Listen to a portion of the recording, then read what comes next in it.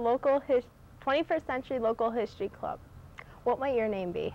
John Kaegebein. Nice to Frederick in the middle. Nice to meet you. What was your occupation? Retired. Well, what did you do in your lifetime? Well, I started out as a farmer boy. Okay. Spent 4 years in the Marine Corps. Worked at Bethlehem Steel for 4 years, and I did a lot of jobs after that. What did you do in Bethlehem Steel? What type of work Crane did you operator. do? Okay. What did you do in the Marine Corps? I was a weather forecaster. What was that? Tell the people whether they could fly their planes or not, what the weather was going to be, where they were going. Have you ever met a president or any famous person? Well, I met you. You're famous. Well, could you, like a president or something? I'm not a president. Well, I knew Congressman Paxton very well, and I know the one that we got now very well. How did they react to you when you first met them? They listen to me when I talk, because I always got questions for them about what they're not doing for me. What kind of questions did you ask them? Where's my not your money from my Social Security? That's good. In case you don't know what that is, the man that was born in 1960 and I was born in 17, we made the same money in retirement. He gets $50 a month more than I do for Social Security. Congress did that. And why did they do that? I don't know. They do a lot of crazy things that we don't know about. What historical event impacted your life? Pardon? What historical event impacted your life? Oh boy. Being in the Marine Corps. Okay. Can you explain about that? Well, I enlisted when I thought it was time to go. And I went to the Pacific. I got as far as the Great Wall in China on the way home. And then they turned us around and made us come back. So saw a lot of China. What was up China? from Okinawa. What was China like? It was poor. There was a lot of people, and they were trying. Everybody was trying to make a dollar fast.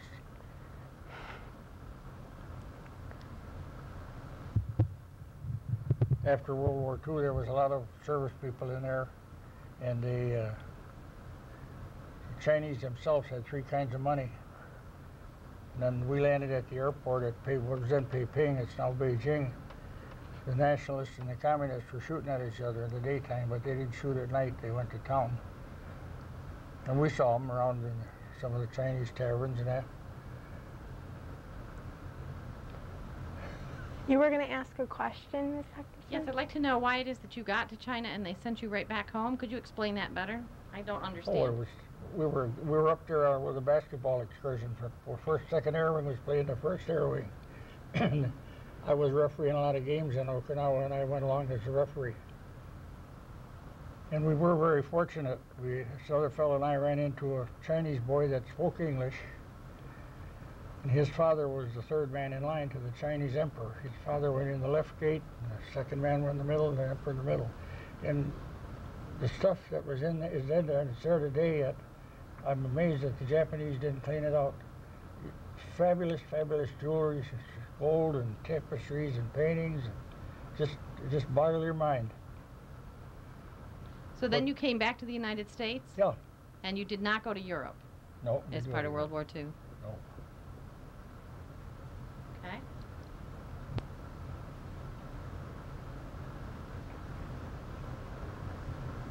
Next question. Could you tell us a little bit about Akron? Well, Akron is my hometown. Okay. I was born over on the Barnum Road. It runs from Main Street to the Clarence Center Road. The Peanut Railroad went right through the farm. Saw a lot of trains on that. But we were in the Clarence School District, so I'm a graduate of Parker High School in Clarence. How come you But went? our hometown was in Akron. How come you went to Clarence instead of Akron? School district. Oh. Just like Akron has people from Alabama and Indian Falls and that, like, Yeah. you know, okay. What year did you graduate high school? 34. 34. 1,000 years ago. Oh. No, it wasn't 1,000 years ago, but.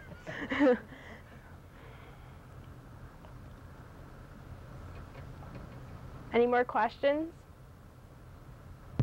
Sure. Would you like to tell us some of the historical points of Akron that you recall? Well, right behind our farm, the West Shore track, which goes through Akron down by Cedar Street, and the Peanut crossed. There was a stop and go sign there for the trains. There were so many of them. They were loading, there was 12 sidings into the stone quarry there. They were loading, shipping stone out all the time to build railroads and roads and that further away where they didn't have any. And old Mr. Skillen, who lived right there on Bloomingdale a little ways, he ran the stop and go sign. And my grandfather moved out here in 1900, and my dad and his older brother used to walk down the track to the stop and rest up there, and then walk down the West Shore into Akron from the farm. It was about 4 miles. What do you mean someone had to run the stop and go signs? Explain that. Well, to keep the trains from running into each other. I mean, there was one where the train went this way and the West Shore came this way. They had to have timing. And that's why they had a man there working. Get the switches going the right way. Because the stone quarry had an engine too, and they were shoving the cars out to get pulled away by the trains that were going through. Same way with the station here on end of Clinton Street. There was places there where you could load cattle and unload cattle. I bought a tractor when I came home, and came in a boxcar, and I just drove it off down the ramp and took it home.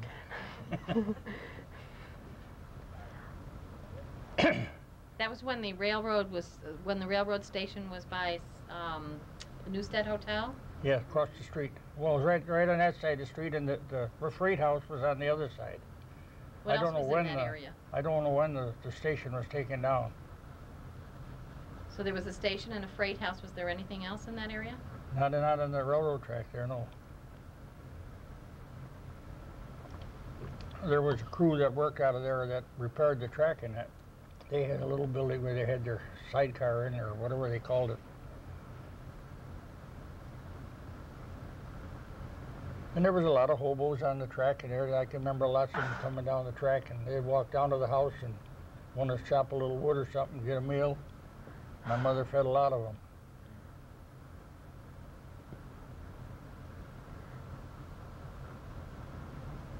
Of course, it wasn't really a rivalry, but all the fellows that were my age in Akron, in my relation, and all the people I went to church and Sunday school with were playing for Akron, and I was playing for Parker, and there was always a little bit of a rivalry there, talking about that.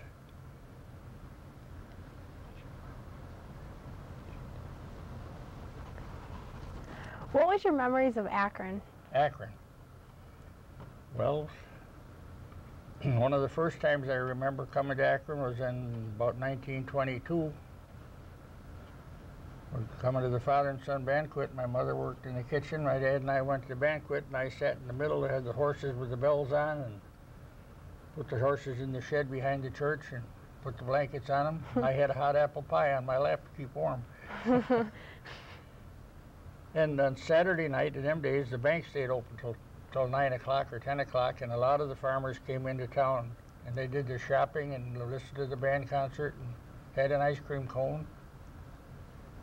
And 4th of July was something else in Akron, because there was no law against shooting firecrackers. Like the papers from the firecrackers and that would be 2 inches deep all the way through the park.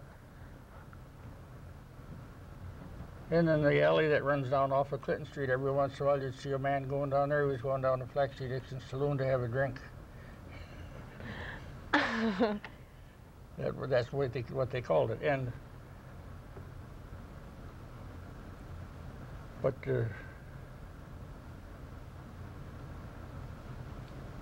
trying to think of something else. Oh, the centennial that we had here in '49 was something else. That was a whole week-long thing. We had a parade every day. That was really something. Before the last parade was on Labor Day, and it was 2 hours long. Wow. We had outfits here from Canada and all over. Did you have a beard? Pardon? Did you have a beard? Oh, certainly. Tell us about that. With a lot of prominent people, I had beers. Was there for a that contest? Centennial. Pardon? Could you tell us about the contest? The contest. The contest that... Oh, the beard Yeah. contest? Or, Yeah. oh, well, yeah, I got second prize in that. My Good whiskers job. grew way down to here. Good job. And all I did is just trim them up here so I could eat. And they turned sort of a maroon color. They were pretty. But in order to get people to do things, we had Alex Smith, the big trucker, had a pet monkey, and the monkey died, and he had this cage they had him in, and it just fit in behind the pickup truck. So when the first the centennial wasn't until Labor Day weekend. The band's concert started at the end of June. So there was about 5 of us that had whiskers and everything, and we had buttons made. The world takes what Akron makes, guilty of being modern. And they sold for $1. And we would, captives, just go in and grab some storekeeper out and throw them in the back of the cage and run them around town and spray them with water and everything. And it was interesting. People would be walking down the street. Hey, here's my buck, give me my button. I always had a pocket full of buttons. We paid for all the parade prizes, for the beards and the costume prizes, just selling them buttons. Tell me what the button said again. $1. The world takes what Akron makes, guilty of being modern. Guilty of being modern. That's, you didn't have any whiskers. Guilty of being. The way ladies had to dress in old fancy clothes. And if they ever get it fixed, they've got a movie of that. Ted Stape took the movie of that, and they printed it, and they printed it in the wrong speed, and I think Hoover's trying to get it fixed now. that parade. We had a farmers parade. We had Cyrus McCormick's first reaper in there. Bashu Ben DeYoung, the dealer, and And Hoover Stapleton has that now? Pardon? Hoover Stapleton has that video? Ted Stape, no, Hoover's got it, Film? yes. Hoover, or I think Jim might have it by now. They're trying to get it redone. And we had a 1903 Oldsmobile. Court Tinkham was a dealer up on the up at 93 and 5. And we stole that and put it down on the steps, and he had white hair and worried about where his automobile was.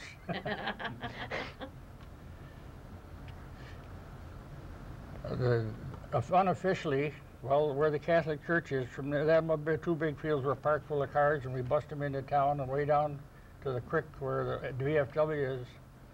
Bust them. They said there were 30,000 people at Akron on Labor Day. You couldn't move. You couldn't get a glass of water with ice in it or anything. Everything was cleaned right out. And we were one of the few towns that made money on their centennial.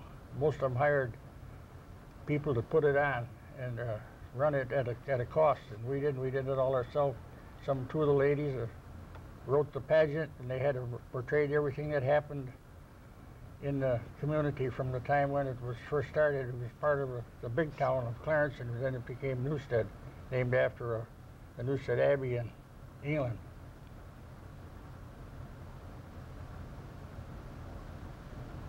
And the town team played baseball. They played on the reservation. They played up on the end of John Street in Madison. That was all open there. That's where the Red Path Chautauqua used to set up and be here for a week. Had excellent entertainment. We used What's to get the to Red Path Chautauqua? It was traveling entertainment. They had a big tent, had singers and dancers and jugglers and everything else. Like a carnival? Like it? Or circus. Yeah, it was a lot Tell of us fun. more about that. That's interesting. Well, you got to go if your folks had any money that could buy some tickets and go. What did you do there? What? What did you do there? Sat and watched, wide-eyed. Tell me, what kind of Eating acts it did all you up. watch? Pardon? What kind of acts were there that you watched? What sort of entertainment? Oh, people that do all kinds of. It's what they do today. They had Chinese people doing the acrobatics, and they were hired, and they went around and set up in different towns, just like the circus used to come too. Fun. Any more questions?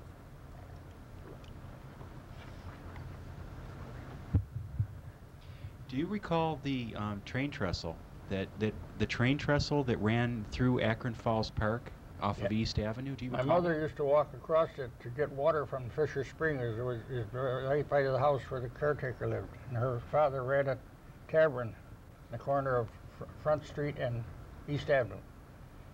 She has to walk across that trestle and bring pails of water over for drinking water. She was about 8 years old. She went to school right at Five Corners. That's as far as she ever went, 8th grade. My dad was from Grand Island, and I gave both their 8th grade report cards, one to this historical and one to the Grand Islands. Do you recall what year that trestle was taken down? I can't tell you that. Do you personally have any memory? I never saw the trestle. Okay. I've seen pictures of it. Okay. And where did you see the pictures? The Historical Society has them. There's some in the historical book from the Centennial. You can find pictures of it in there. Okay. And Nancy's father has all kinds of articles and pictures on that. There was actually like two towns. It was Falkirk or Cement City, and then there was a little open space in Akron, and there was always rivalry there. There was a fight every time one guy went over the line too far. Really? Just like it is today. Do you recall any stories about the park or about that area, the train trestle, anything like that? Not really. I remember it only when, my dad was highway superintendent and supervisor from 26 to 34, and that's when the park was started with the WPA, and they had a toboggan slide that started way up on the other side up by Ledge Road, or Skyline Drive now, and right down across the creek and halfway up the other bank. Took your life in your hands to go down it.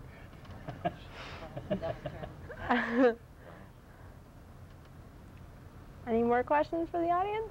Or And here's another question. We see on some older maps of Akron, we see that there was an old Indian cemetery in Akron Falls Park near Fisher Spring. Does that cemetery? Yeah, an Indian cemetery. Does that sound familiar to you, or does that ring a bell? I don't recall that. There was one right by Whale Strippet where the Peanut was along the Peanut. There was a cemetery there that they uncovered. Where exactly would that be, John? No, that was not an Indian cemetery. Oh, it's just a cemetery.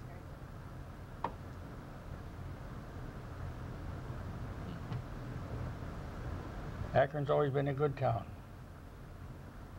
Tell us what you remember about, like, the bowling pin factory. Do you remember that? Which factory? Bowling pin? Oh yeah, well yeah. Norm Brewer was a woodsman, and he brought in a lot of maple and started making bowling pins here. Could you tell us where that was? Oh, I don't know. I'd say in the end of the 30s or 40s, maybe right after World War II. But he sold them all over. I mean, they were wood pins. They had musharoon factory, a plant up there in the old cement works.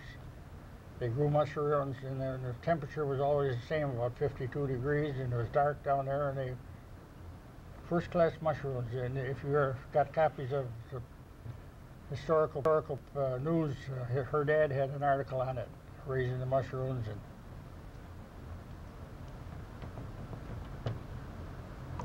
So where was his bowling pin factory? up off of Front Street and where the houses are back there. Facet Avenue goes over, Front Street goes up, comes out up above. That was Falkirk. And we were always integrated here. We always had Indians in town. They worked for you on the farm. You saw them in school. Wherever you went, and they're still here. And all the Irish came in right after the Civil War for the cement mines up here. And then the Italians came with the gypsum mines. We did a program on historical Bloomingdale in 1930. 2 stores, 2 2 gypsum mines, and 5 saloons. But you look at the young Italian people that are retiring today, and they've all gone someplace. What do you mean they've all gone someplace? Well, 49, when I started baling hay on the farm, when I came back, I had 4 boys from Bloomingdale, 13 years old, handling them 100-pound bales, loading and unloading and putting them in boxcars down at the railroad sidings. One of our famous ones, Renzo Caparelli, I gave him a scholarship on this stage out here, 1954. And he just retired 2 years ago as Chief Executive Officer of Grumman Aircraft on Long Island.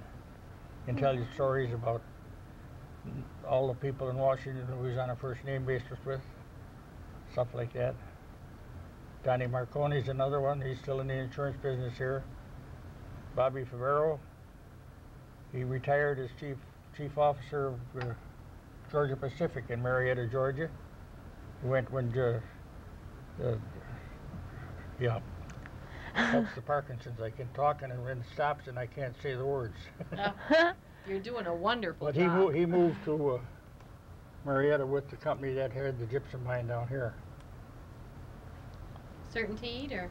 Oh, it was the name Bestwall. No, it was Bestwall, Certainteed, and Right. then Georgia Pacific was in there. Mm-hmm. Tell us about the Irish section up there on Cummings Road. Do you know a place called Haunted Corners? Where the campground is up there? Leisure Park, Yeah, with the, Leisurewood. well, I'll tell you about the trestle that was across there over the painted track, and it was a low one.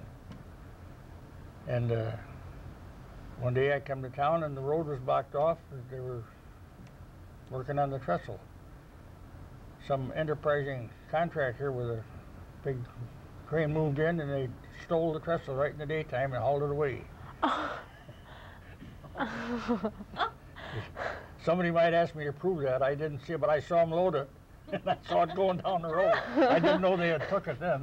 The county had nothing to do with it. Oh my gosh. But with, for the stone quarry, the Cummings Cement Works was over there. And that Homer Cummings was Attorney General under Roosevelt from there.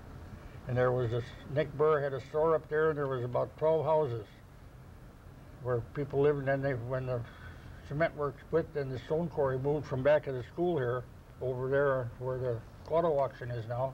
And all those people lived in there and worked for the stone company. Do you remember Haunted Corners? Haunted Corners? Mm-hmm. Oh, that's a new one on me. Okay. Do you know Montgomery Corners? The only Montgomerys I knew were lived right next past Country Cottage Cafe. That was the Montgomery farm. I don't know. Would that have been James Montgomery, the one who helped discover the gypsum? No. That might have been who they were named after. The only daughter they had there was a school teacher. But it might have been the same family? I don't know. Okay. Could have been relatives.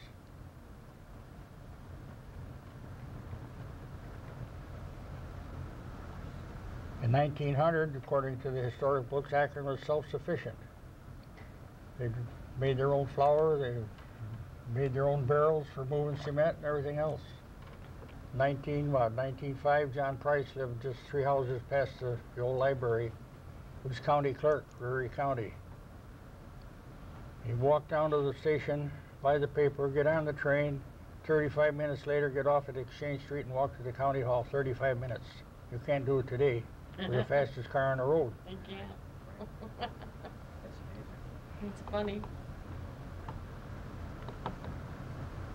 I think I've always felt that Akron is very cosmopolitan. There's so many nationalities came in here with the mines and that, and then there was Swedes in here for that, and then the Polish farmers and the German farmers. It's a That's interesting. Where were the Swedes? well, I knew them from some of the borders that Kratz had. They came from Sweden, looking to get to America and make the money. Yeah. Some of them stayed and did very well.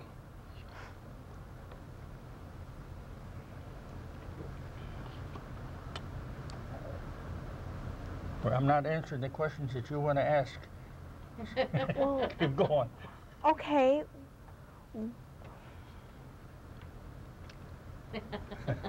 I thought you had them all written down here.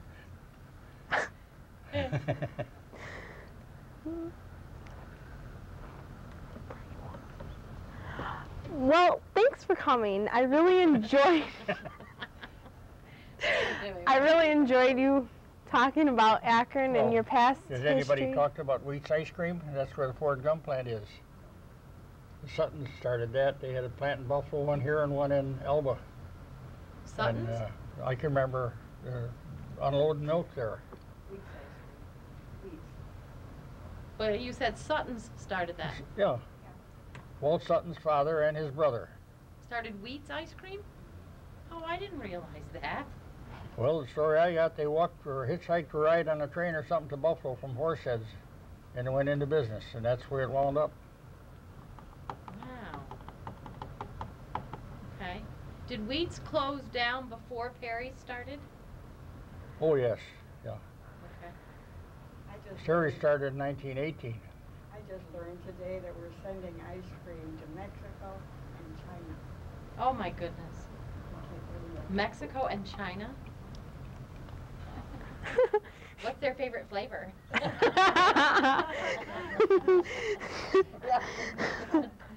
Mark says, I bet it's not American Moose.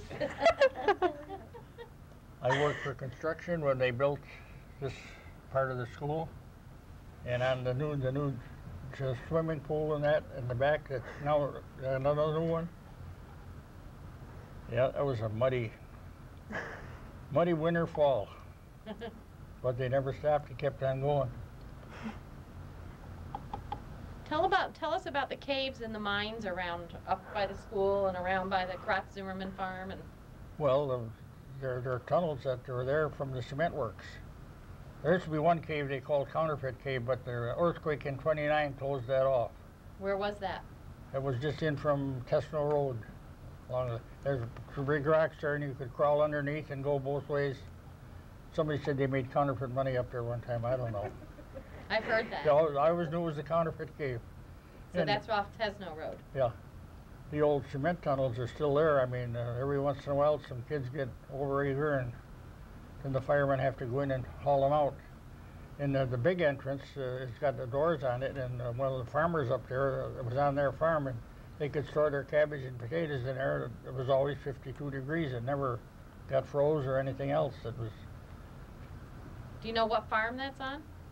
where Johnny Ronowitz lived, right on Five Corners, the gray barns and the house there. That was all part of that farm. You said there was an earthquake? An earthquake In 1929, we were milking cows in the morning, and I was walking with a pail of milk from the cows into the milk house to dump it in the can. And the can was moving, and I was moving. It didn't do us damage, but it opened a trench about that wide on the top of the escarpment. Go up off of Scotland, I can still show it to you up in Kratz's Woods along there, where it just sort of opened it up. How deep was the opening? Oh, the wind blew, it got full of leaves right away. I never knew how deep it was. We couldn't get in there. It was about that wide. Wow.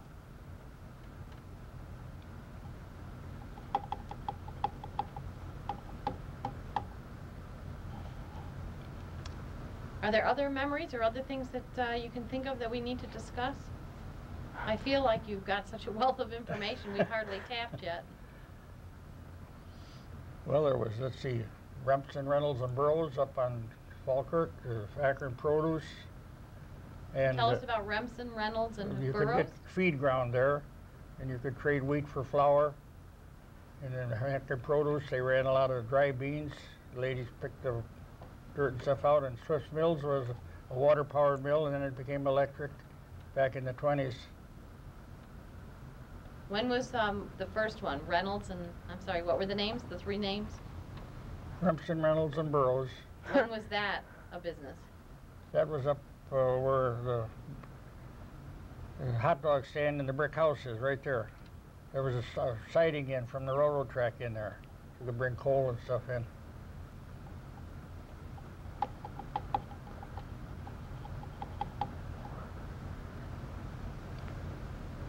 I have to ask a personal question. Go ahead. My family is from Akron originally, and the surnames of my family members were Morgans and McMullins, and they were here, The Morgans and the McMullins were from Falkirk. right, Irish. Right. Did you know any of them? I knew some of the Morgans. The younger, well, I say they're older than I am, but I knew who they were. Leo Morgan and Punk Morgan, and different ones. Yeah. And there was a Morgan farm down off of Cedar Street for a while. The McMullins I never knew. Okay.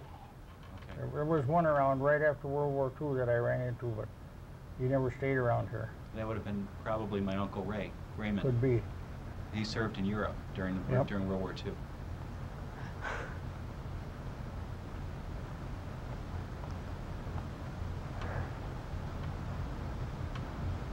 Leo Morgan is a cousin.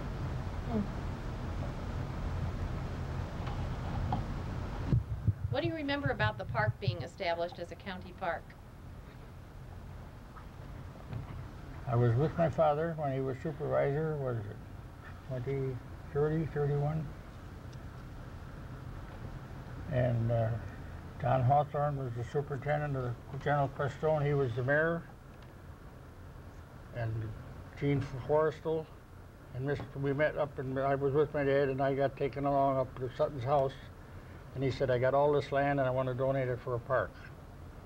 But we never gave him a park until Erie County got a hold of it in around 1940. But the WPA worked down in there, and the road was built down through the bridge that comes across. I understand there were several men who donated land or gave land besides Louis Sutton. They bought some later on from Mr. Vale, but Sutton donated a lot of it. So Sutton and Vale, and do you know of anyone else? No, I don't think there was many more. Okay. About how many acres did they give of their land? Probably 100. Where the playground is, that was all Sutton's land. Yeah. And there was no lake, right, until Pardon? they built the dam? There was no lake at the time? When they built the road, they put the dam in and built. There was no lake before that.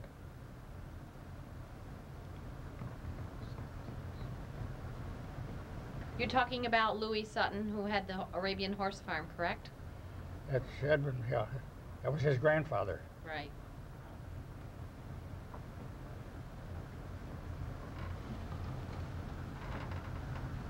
Dave Ross's wife is the Sutton. And Edwin still lives there. That's where he raised the horses.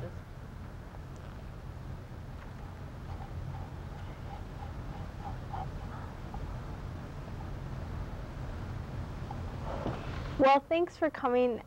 I really enjoyed you talking about your past memories and your moments in the history of I Akron. thought you'd ask me a lot more questions.